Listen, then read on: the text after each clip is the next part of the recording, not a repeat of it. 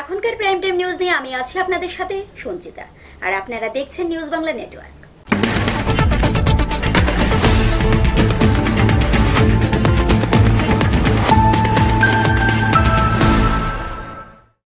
খবর এখন বিস্তারিত। মঙ্গলবার উত্তর জেলার ডিএমএনডিকো ডেপুটেশন প্রদান করল বিএমএস। শ্রমিক উন্নয়ন মঞ্চের দুষ্কৃতিকারীদের গ্রেপ্তারের দাবিতে এই ডেপুটেশন। ভারতীয় মজদুর সংঘ তথা বিএমএস এর পক্ষ থেকে মঙ্গলবার সকাল 11টায় ধর্মনগর ডিএমের নিকট ডেপুটেশন প্রদান করা হয়। এদিন পুরাতন মোটরস্ট্যান্ড স্থিত বিএমএস অফিস থেকে একটি র্যালি বের হয়। র্যালিটি ধর্মনগরের বিভিন্ন রাজপথ পরিক্রমা করে ডিএম অফিসে এসে শেষ হয়।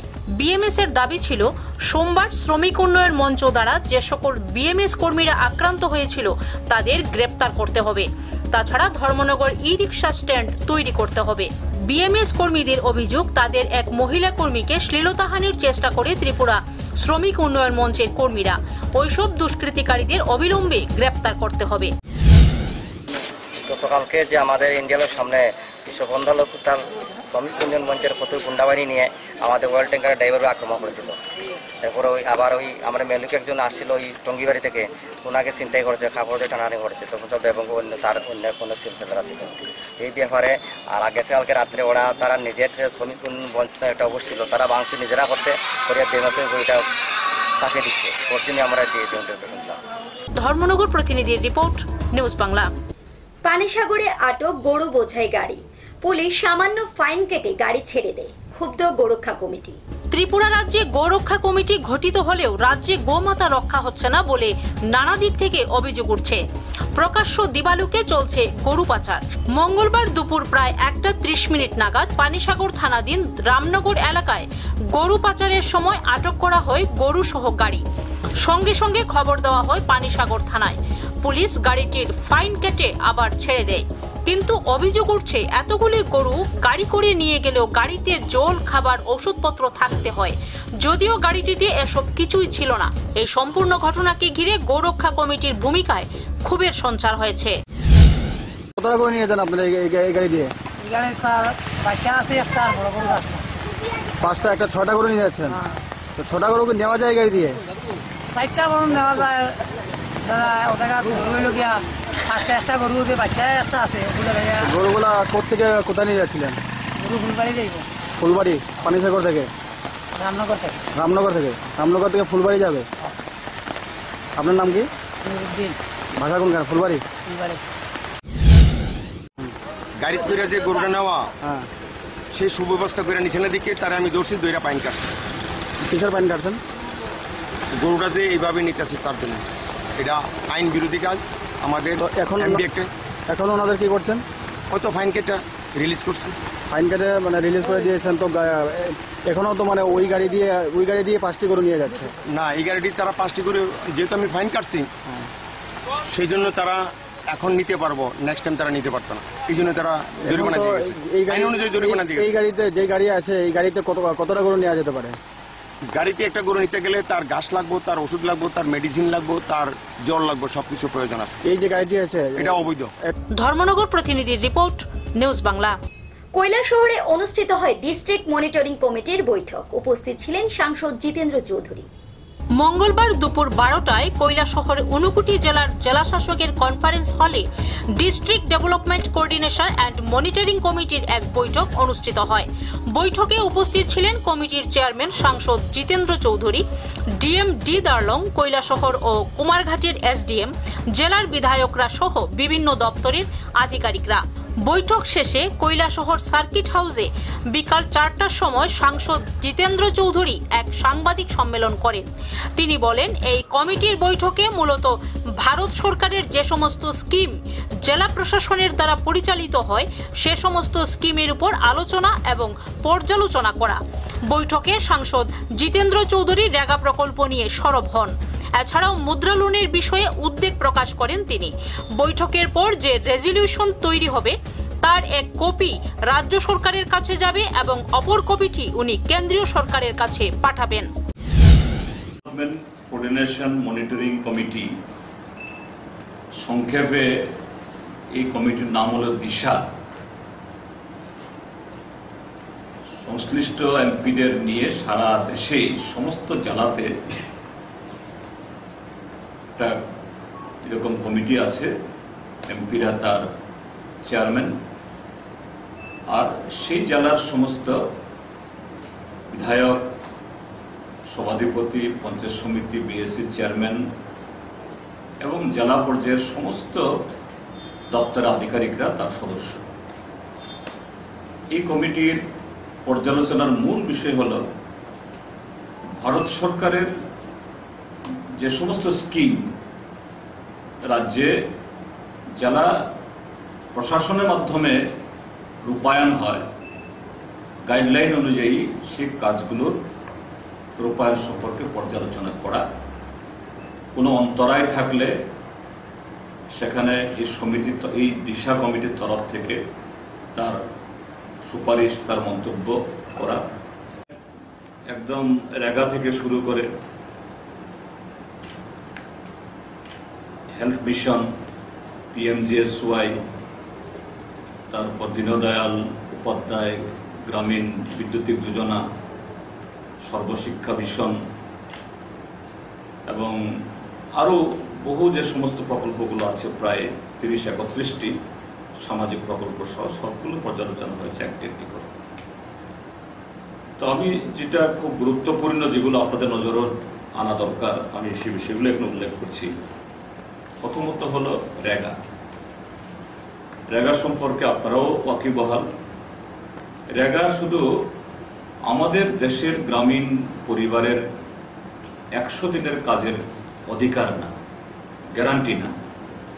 রেগা গ্রামীণ অর্থনীতিকে শক্তিশালী ভিতের উপর দাঁড় করানোর জন্য তার মাধ্যমে সম্পদ তৈরি করা, বাগান, জলাশয়, রাস্তা, সেচের নির্মাণ, বিভিন্ন। আরেকটা বড় বন্যা আপনাদের এই জেলাতে বহু জায়গাতে আজকেও দেখে রাস্তা ভেঙে গেছে, কালভার্ট ভেঙে গেছে, জমিতে বালি পড়েছে। থেকে তোলা হবে, কোনো দপ্তর টাকা আছে? হয়তো SDRF এ বাড়ি বানানোর জন্য কিছু টাকা দেবে, কিন্তু এগুলো মেরামত করার জন্য টাকা আসবে না। আর ওটা কাজ করার জন্য যখন প্রজেক্ট তৈরি করা হবে, জিও টেকিং বলবে, লাল বাতি জ্বলবে, এখানে কাজ হয়ে গেছে। তো এটা ভারত সরকারের যে এই নীতি, আজকে শুধু ত্রিপুরা না, সারা দেশের গ্রামীণ অর্থনীতিকে, গ্রামীণ মানুষকে এবং আমাদের রাজ্যের মানুষ এবং রাজ্যের সরকারকে বেকায়দে ফেলবে।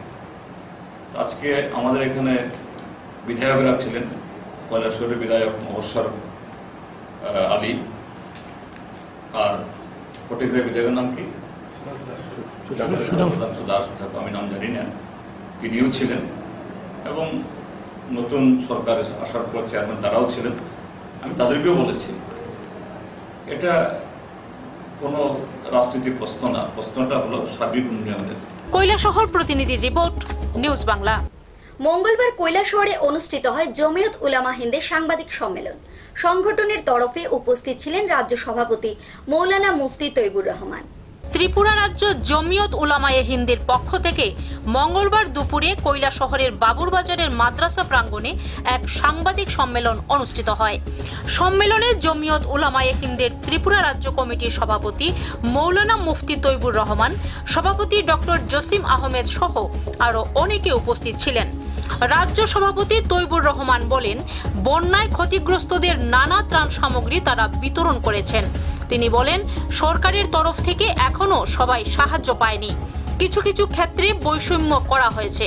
তাই সংগঠনের তরফে রাজ্যের মুখ্যমন্ত্রীর নিকট 5 দফা দাবির প্রেক্ষিতে ঊনকোটি জেলার ডিএম এর মাধ্যমে ডেপুটেশন প্রদান করা হয়েছে। এই যে গড়বাড়ি ধ্বংস হয়েছে, তৈরি করে দিতে হবে, অথবা 2 লক্ষ টাকা দিতে হবে, নতুবা আংশিক হলে 1 লক্ষ টাকা। এরপরে নিত্য প্রয়োজনীয় বাসন, বর্তন, কাপড়, লেপ, তুষক, এগুলা ক্ষতিপূরণ হিসাবে 15 থেকে 20 হাজার টাকা দিতে হবে। আমরা এটাই বুঝছি, এক একটা গড় প্রতি মানুষের এমন কোনো লোক নেই যার 3-4 লক্ষ টাকার নিচে খরচ ভর্তি হয়েছে, এমন কোনো লোক নয়, সবাই আছে। কিন্তু সরকারের যে 2750 টাকা আজকে প্রায় দিতেছে 15-20 দিন, এখনো গড়ের জন্য কোনো ভূমিকা নেওয়া হইতেছে না। এর দ্বারা মানুষ থাকার জায়গা নেই। রাজ্য সরকার এবং কেন্দ্রীয় সরকার একই পর্যায়ের সরকার, যদি রাজ্য সরকার একটু চাপ সৃষ্টি করে কেন্দ্র জরুর টাকা দিবে, আর না দিলেও তো আমার ঋণ হয়ে তো ব্যবস্থা করতে হবে। এটা আমরা চাই অনতিবিলম্বে যাতে এটা ব্যবস্থা করা হয় মানুষের। শুধু মুসলমান নয়, হিন্দু, মণিপুরি সবাই এই কথা। আমরা গেছি রাঙ্গাউটি, অনেক হিন্দু মহিলারা আসে বলে, হুজুর সাহেব একটু আমাদের কথা বলবেন রাজ্য সরকারের নিকটে। হিন্দু মহিলারা বলে আমাদের পাশে কেউ দাঁড়াইতেছে না। এলাকার মানুষে 650 টাকা করে পাইছে, ও তারা আছে এখানে উপস্থিত, তাদের নাম আছে, মানে এখানে নামটা বলো। এই ফজলুল ইসলাম। মানে এই যে 650 টাকা, এটা কিসের টাকা? এই যে 2750 করে যে রাজ্য সভাপতি যা হয়েছে, তারা পূর্ণ পায় নাই, তো 600 টাকা পাইছে তারা। তো এরকম কি মানে একজনই না, কয়েকজন? কৈলাসহর প্রতিনিধি রিপোর্ট, নিউজ বাংলা। সময় হয়ে গেল একটি বিজ্ঞাপন বিরতির। ফিরে আসছি বিরতির পর, সঙ্গে থাকুন। অলংকারে প্রস্ফুটিত হয় নারীর সৌন্দর্য, আর ধর্মনগরে আধুনিক রুচিসম্মত স্বর্ণালঙ্কারের চির বিশ্বস্ত প্রতিষ্ঠান রাজন জুয়েলার্স, যেখানে রয়েছে 22 ক্যারেট কেডিয়াম যুক্ত হলমার্ক গহনা, যেমন নেকলেস, চেইন, চূড়, বালা, মান্তাসা, আংটি এবং শাখা বাঁধানো ইত্যাদির বিপুল সম্ভার। তাছাড়া রয়েছে বিয়ের গহনার অদ্বিতীয় কালেকশন। পাশাপাশি আপনার যে কোনো পুরনো গহনার বদলে নতুন হলমার্ক গহনা নেবার সুযোগ। তাই এখন সোনার গহনা মানেই রাজন জুয়েলার্স, বিবেকানন্দ রোড, ধর্মনগর, উত্তর ত্রিপুরা। সবার সাদর আমন্ত্রণ রইল। দ্য বিগ মার্ট একটি সম্পূর্ণ ডিপার্টমেন্টাল স্টোর্স। এখানে একই ছাদের তলায় পেয়ে যাবেন শিশু থেকে শুরু করে পুরুষ মহিলার লেটেস্ট ডিজাইনের পোশাক সহ আপনার ব্যবহৃত সব ধরনের গৃহ সামগ্রী। বিভিন্ন সামগ্রীর উপর প্রতি কেনাকাটায় আপনারা পেয়ে যাবেন আকর্ষণীয় ছাড়। তাই আজই চলে আসুন আমাদের ডিপার্টমেন্টাল স্টোর্স দ্য বিগ মার্টে। আমাদের ঠিকানা নেয়ার ICICI bank, DNB road, Dharmanagar, north Tripura. ফিরে এলাম বিরতির পর। মঙ্গলবার রাজধানীর বিভিন্ন বিদ্যালয়ে ঝটিকা সফর করেন শিক্ষামন্ত্রী রতনলাল নাথ। বিদ্যালয়ের সমস্যাগুলি সরজমিনে পরিদর্শন করেন তিনি। মঙ্গলবার আচমকা রাজধানীর বিভিন্ন বিদ্যালয় পরিদর্শনে যান রাজ্যের নয়া শিক্ষামন্ত্রী রতনলাল নাথ। এদিন তিনি দপ্তরের আধিকারিকদের নিয়ে বিভিন্ন বিদ্যালয়গুলি পরিদর্শন করেন। বিভিন্ন বিদ্যালয়ে গিয়ে তিনি সংশ্লিষ্ট বিদ্যালয়গুলির শিক্ষা ব্যবস্থা সরজমিনে খতিয়ে দেখেন। বিদ্যালয় পরিদর্শনকালে তিনি কথা বলেন বিদ্যালয়ের প্রধান শিক্ষক সহ সকল শিক্ষক শিক্ষিকাদের সাথে। পাশাপাশি তিনি কথা বলেন বিদ্যালয়ে পাঠরত খুদে পড়ুয়াদের সাথে। পরে পড়ুয়াদের কাছ থেকে বিভিন্ন সমস্যার কথা জানতে পেরে শিক্ষামন্ত্রী বিদ্যালয়ের বেহাল শৌচালয়গুলিও ঘুরে দেখেন। দুটো প্রাইমারি স্কুল ভিজিট করেছি। আমার যে অভিজ্ঞতা অত্যন্ত বেদনাদায়ক, দুঃখদায়ক অভিজ্ঞতা।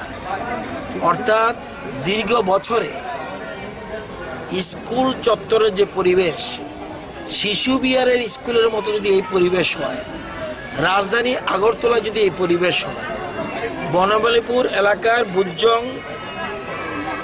গার্লস স্কুলের যে অভিজ্ঞতা আমি দেখেছি, অত্যন্ত বেদনাদায়ক। সেটা আপনাদের কাছে, মিডিয়ার কাছে যত আমি কম বলতে পারি ততবে রাজ্যবাসীর মঙ্গল। আমি যত কম বলবো ভালো, নতুবা অভিভাবকরা দুঃখ পাবে, ছাত্রছাত্রীরা দুঃখ পাবে। নোংরা পরিবেশ, টয়লেটে দুর্গন্ধ বেরোচ্ছে, মিড ডে মিলের নামে লুটপাট হচ্ছে, এগুলিকে শুধরাতে হবে। It will take time. Private টিউশনের ক্ষেত্রে আমি নিশ্চয়ই আমার প্রায়োরিটি থাকবে, কিন্তু আমি প্রাইভেট টিউশন দিচ্ছি না। আজকে স্কুলে শিক্ষক শিক্ষিকারা উইদাউট স্টেপিং, উইদাউট অ্যাপ্লিকেশন ছুটি দূরে বসে আছে। এই যে জিনিস, শিক্ষার মান এ রাজ্যে একদম নিচে চলে গেছে। এই জন্যে আমাদের মধ্যশিক্ষা পর্ষদের রেজাল্ট এরকম হয়েছে। সেজন্য এর জন্য একটা তদন্ত কমিটি গঠন করেছি। দেখা যাক কি হয়। আপনারা যেসব জিনিস সামনে আসবে, প্রাইভেট বলুন, প্রাইভেট টিউশন বলুন, যাই বলুন, আগে আমি শিক্ষার পরিবেশটাকে ফিরিয়ে আনার জন্য প্রচেষ্টা নেব। যেমন সুস্থ পরিবেশ থাকে, স্বচ্ছ পরিবেশ থাকে, সেদিকে লক্ষ্য রাখবো। প্লাস শিক্ষক শিক্ষিকা তাদের উদ্দেশ্যে বলবো, আমরা কারো বিরুদ্ধে অ্যাকশন নিতে চাই না, আমরা চাই সংশোধন। অ্যাকশন নিলে তো আজকে সবাইকে সাসপেন্ড করতে হয়, সবাইকে সাসপেন্ড করতে হয়, সবাইকে সাসপেন্ড করব? সংশোধন করার সুযোগ দিচ্ছি। সংশোধন না হলে যা যা প্রভিশন আছে সমস্ত রকম ব্যবস্থা গ্রহণ করব। আগরতলা প্রতিনিধির রিপোর্ট, নিউজ বাংলা। মঙ্গলবার পশ্চিম আগরতলা থানায় বিজেপির সর্বভারতীয় সভাপতি অমিত শাহর বিরুদ্ধে মামলা করল প্রদেশ এনএসইউআই। সর্বভারতীয় এনএসইউআইর কর্মসূচির অঙ্গ হিসেবে মঙ্গলবার পশ্চিম আগরতলা থানায় বিজেপির সর্বভারতীয় সভাপতি অমিত শাহর বিরুদ্ধে মামলা দায়ের করল প্রদেশ এনএসইউআই। এদিন প্রদেশ এনএসইউআইর কর্মী সমর্থকরা প্রথমে পশ্চিম আগরতলা থানার সম্মুখে জড়ো হয়। সেখান থেকে এক প্রতিনিধি দল থানার অভ্যন্তরে গিয়ে মামলা দায়ের করে। প্রতিনিধি দলের নেতৃত্বে ছিলেন এনএসইউআইর রাজ্য সভাপতি রাখু দাস। তিনি জানান, কেন্দ্রে বিজেপি ক্ষমতায় আসার পূর্বে যে প্রতিশ্রুতি দিয়েছিল, ক্ষমতায় আসার পর বিজেপি সেই প্রতিশ্রুতি পূরণে ব্যর্থ হয়। শুধু তাই নয়, বিদেশ থেকে কালো টাকা উদ্ধারের প্রতিশ্রুতি দেওয়া হলেও রাতারাতি কোটিপতি হয়ে গেছেন বিজেপির সর্বভারতীয় সভাপতি অমিত শাহ। কোথা থেকে এই অর্থ এসেছে তার জবাব চাওয়া হলে সেই উত্তরও দেওয়া হয়নি। তাই এই সর্বভারতীয় এনএসইউআইর কর্মসূচির অঙ্গ হিসাবে পশ্চিম আগরতলায় থানার বিজেপির সর্বভারতীয় সভাপতি অমিত শাহর বিরুদ্ধে মামলা দায়ের করা হলো। আপনারা অবগত আছেন, এই ভারতবর্ষে 2014 সালে একটা সরকার এসেছিল, যে সরকার 4 বছর অতিক্রান্ত হয়ে গেছে। যে সরকারের ভীষণ ডকুমেন্টে লেখা ছিল যে বছরে 2 কোটি চাকুরি এবং 15 লক্ষ টাকা করে অ্যাকাউন্টে দেওয়া হবে এবং কালোধন নিয়ে আসবে। এখনও পর্যন্ত 4 বছর হয়ে গেল। 4 বছরে 2 কোটি করে চাকুরি হলে হিসাব অনুযায়ী 8 কোটি চাকুরি হওয়ার কথা ছিল, কিন্তু আমার জানা মতো 8 লক্ষ চাকুরি ভারতবর্ষে হয়নি। তাই এবং তৎসঙ্গে কালোধন, যিনি বিজেপির সর্বভারতীয় সভাপতি অমিত শাহ, ওনার পুত্র 80,000 কোটি টাকা থেকে রাতারাতি 80,000 টাকা থেকে রাতারাতি কোটি টাকার মালিক হয়ে যাওয়া এবং ওনার ব্যাংক অ্যাকাউন্টে 750 কোটি টাকার যে হিসাব ব্যাংক ব্যালেন্স দেখা গেল সর্বভারতীয় সভাপতি অমিত শাহ, সে টাকা কোথায় থেকে আসলো? একজন জনপ্রতিনিধি হয়ে এত টাকা তিনি কোথায় থেকে ইনকাম করলেন তার হিসাব আমরা চেয়েছিলাম, কিন্তু উনি দিতে পারেনি। তাই সর্বভারতীয় এনএসইউআইয়ের কর্মসূচির অঙ্গ হিসাবে প্রত্যেক রাজ্যে আজকে আমরা প্রত্যেক পুলিশ স্টেশনে আমরা অমিত শাহর বিরুদ্ধে এফআইআর লঞ্চ করব এবং সে মোতাবেক ত্রিপুরা প্রদেশ এনএসইউআই আজকে পশ্চিম থানার ওসির নিকট এফআইআর লঞ্চ করেছেন। আমাদের লক্ষ্য 10,000 এফআইআর লঞ্চ করে ভারতবাসীর কাছে আমরা জানান দিতে চাই যে ভারতবাসী এই মিথ্যুকের বিরুদ্ধে, এই মিথ্যাচারের বিরুদ্ধে লড়াই করতে প্রস্তুত। আগামী 2019 লোকসভা নির্বাচনে মোদিজির যে শেষ হতে চলছেন এবং আমাদের সর্বভারতীয় সভাপতি রাহুল গান্ধীর যে উত্থান হচ্ছে এবং প্রধানমন্ত্রী হচ্ছে, সেটাই লক্ষ্যে আজ এখানে আমরা ডেপুটেশন দিলাম। আগরতলা প্রতিনিধির রিপোর্ট, নিউজ বাংলা। রক্তদানে এগিয়ে এলো নতুন বাজার যুব মোর্চার সদস্যরা। এই রক্তদান শিবিরের শুভ সূচনা করেন বিধায়ক রঞ্জিত দাস। রক্তদান জীবনদান, এই স্লোগানকে সামনে রেখে এবার রক্তদানে এগিয়ে এলো নতুন বাজার যুব মোর্চার সদস্যরা। ডক্টর শ্যামাপ্রসাদ মুখার্জির বলিদান দিবস উপলক্ষে মঙ্গলবার এই রক্তদান শিবিরের আয়োজন করেন ভারতীয় জনতা পার্টি নতুন বাজার যুব মোর্চার কর্মকর্তারা। প্রদীপ প্রজ্বলনের মাধ্যমে অনুষ্ঠানের শুভ সূচনা করেন মাননীয় বিধায়ক রঞ্জিত দাস। অনুষ্ঠানে সভাপতিত্ব করেন নিবারণ দাস। এছাড়া উপস্থিত ছিলেন বিশিষ্ট সমাজসেবী অজয়কান্তি সাহা, যুব মোর্চার সভাপতি প্রশান্ত পোদ্দার, মন্ডল সদস্য সঞ্জয় চক্রবর্তী, নতুন বাজার শক্তি কেন্দ্রের কনভেনার বিপদ সাহা সহ অন্যান্যরা।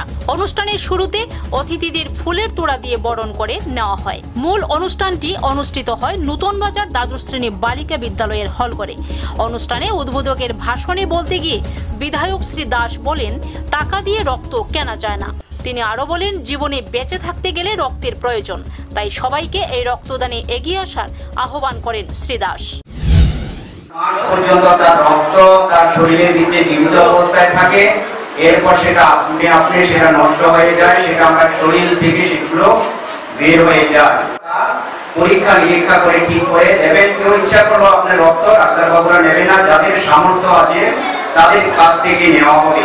এই রক্তদান শিবিরকে কেন্দ্র করে স্কুল ছাত্রছাত্রী সহ যুব মোর্চার কর্মকর্তা সকলের মধ্যে উৎসাহ ছিল লক্ষণীয়।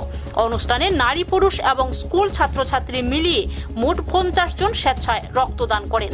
অমরপুর প্রতিনিধির রিপোর্ট, নিউজ বাংলা। এখনকার মতো প্রাইম টাইম নিউজ এ পর্যন্তই। আমাদের পরবর্তী সংবাদ দেখার জন্য চোখ রাখুন নিউজ বাংলার পর্দায়।